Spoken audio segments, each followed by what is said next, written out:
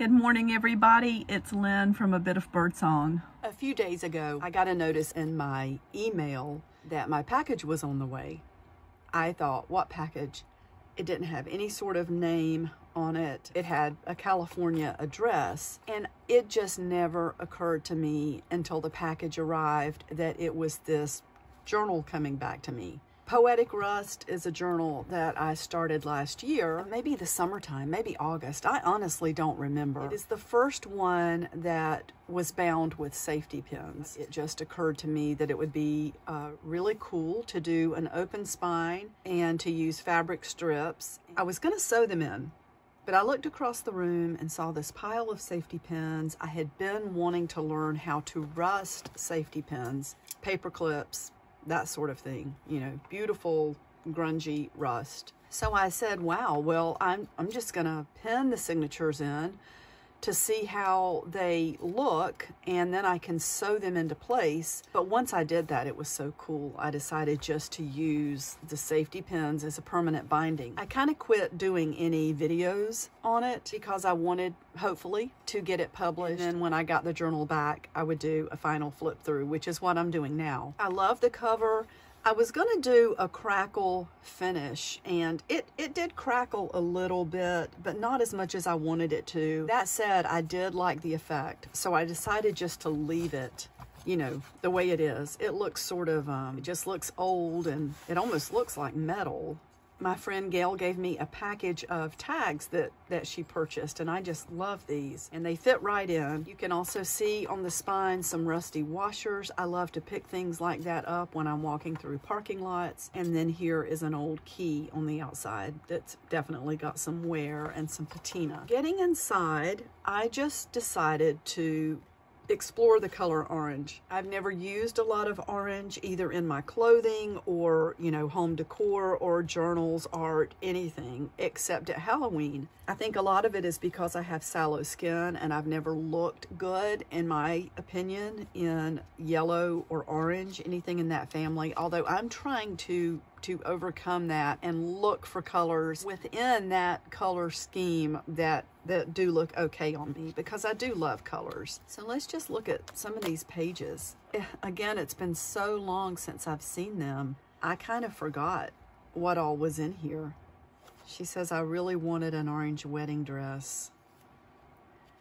I believe that page ended up in Stampington. There is a lot of artwork in this journal by Rossetti, and I will put a link to some information about Rossetti, one of my favorite artists. And I know that there's just a lot of orange and red in some of his artwork.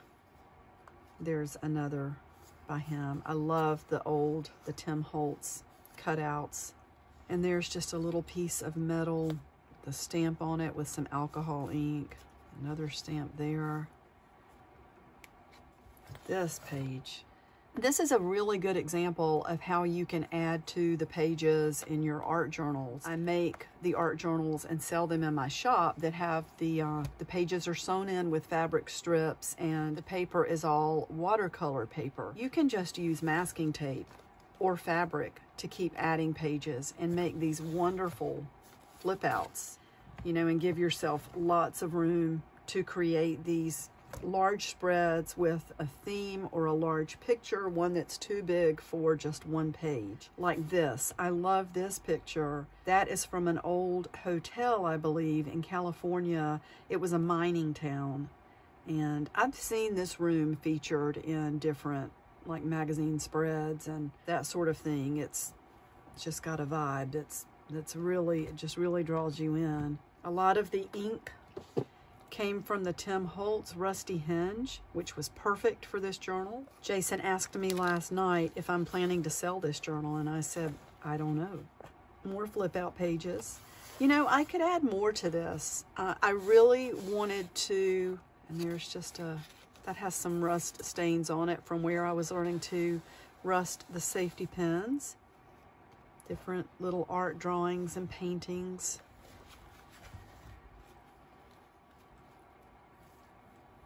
There's a little doll dress sewn to this page and an old watch face That could be sort of a pocket there. More mushrooms in here. That's some wallpaper that I thought was really pretty. That's part of a greeting card, the sort of binocular thing. I think there was an image behind it, and it might have been a 3D card that you could open up and then look through those. And there we have another little drawing. More work by Rossetti. That picture was in the magazine. I love having these rusty safety pins throughout. I love that you can hang things on them.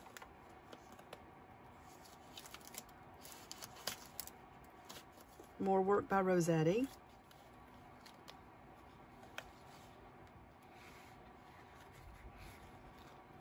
Dear Rust, I am in love with you.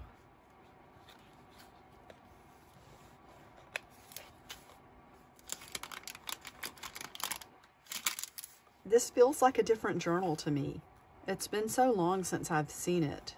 It's been half a year at least since I've seen this journal.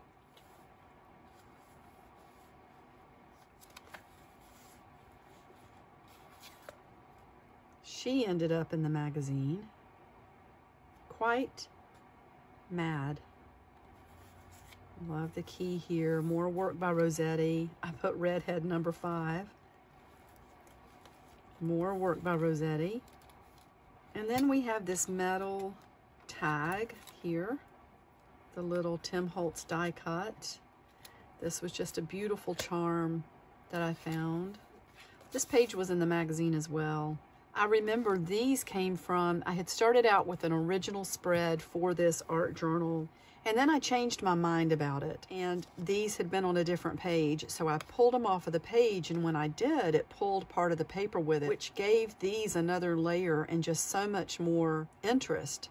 And it says, "You are art." So, you know, don't be afraid to tear things, to change your mind, to move things around. You may be surprised at what you end up with. Yeah, so this page was done back in August 3rd, 2020. And this page was in the magazine. What's here? Oh, yeah. That was from some wallpaper.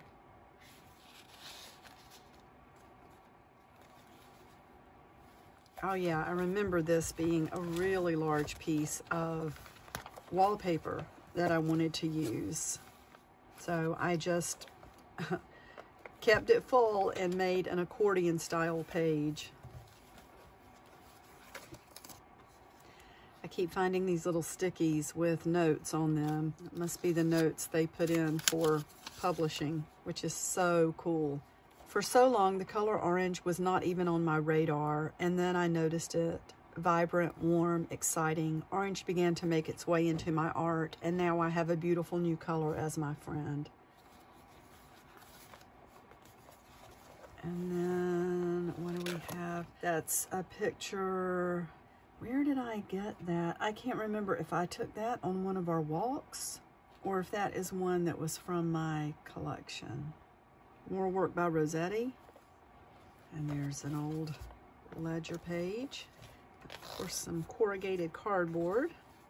And if you look under here, there's more. That page started out differently, and I changed my mind about it and just went right over the top of it with something else. Do not be afraid to do that. I definitely think there is room to add to this. Well, I know there is. The question is, and there's a little button card. The question is, do I want to do that? You know, since it was published like it is, and who knows. Kind of like my big blue journals. I go back to them and add things all the time, so wouldn't be a bad thing to add to this. And then here we are at the back. So that is the Poetic Rust journal as it was mailed to Stampington, and so grateful to have been published. That was just such an honor. I love their magazines.